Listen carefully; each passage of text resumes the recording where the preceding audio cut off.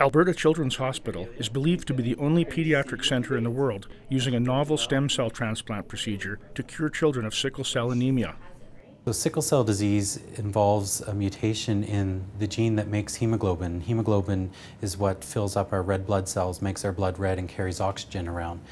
In sickle cell disease, these cells can turn into the shape of a sickle, from where the name of the disease originates, and they can block up blood vessels and essentially cause impaired blood flow or problems with blood flow to any organ. That can be the brain, cause a stroke, can be the lungs and cause damage or death to lung tissue, and then the heart strains to work against this increased in pressure coming from the lungs. To date, 7 girls and 2 boys with the genetic blood disorder have been cured through a process that first destroys the existing blood system, then grows a new system from the transplanted stem cells of a family member who is an immune match. Immunosuppressing drugs instead of chemotherapy are used in the lead up to the transplant, something that hasn't been done before in children. Bone marrow transplant offers the opportunity to cure them of this illness altogether by replacing their blood system with a healthy blood system so that they can not have these ongoing injuries to their organs. Cordelia Fox, now 19, was one of the first patients to undergo the stem cell transplant procedure at Alberta Children's Hospital. She was then 17. My doctor at the time was Dr. Steele. I asked him if there was even a cure for sickle cell. And he was just like, yeah, but you need like a sibling and stuff.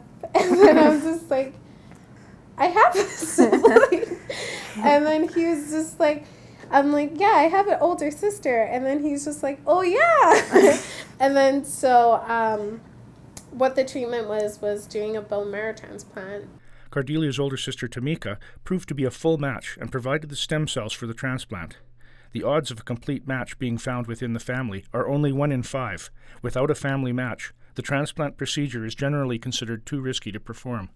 You always want to do something for like your younger sibling, and to be able to do this for you, Cordelia, it actually meant so much to me to be able to give you, like, help you have a new life essentially, is probably the biggest moment in my life, actually, being able to help my sister on that level. So we believe we're the only center in the world that's using this treatment in younger children and younger adolescents. And so far we're seeing the same great results that they described in those medical papers with 100% survival. We're seeing no evidence of graft rejection, so these patients are being cured of their sickle cell disease.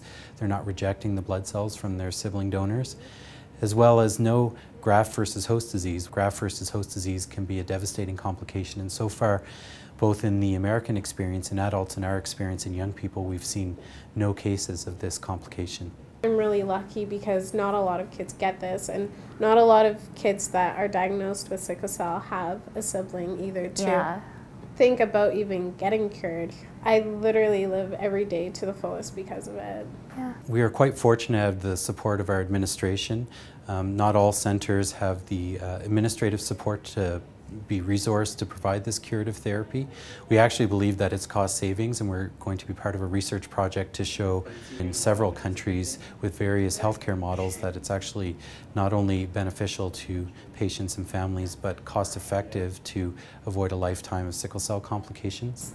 The Children's Hospital became like my second home. My doctors, my nurses, they became my second family because they did everything to try and make me be like a normal girl. On my 19th birthday, I got set free written on my inner arm to kind of represent me closing this chapter in my life and kind of starting a new one. Because like my sister, she literally gave me a second chance at life, and I am like internally grateful for you.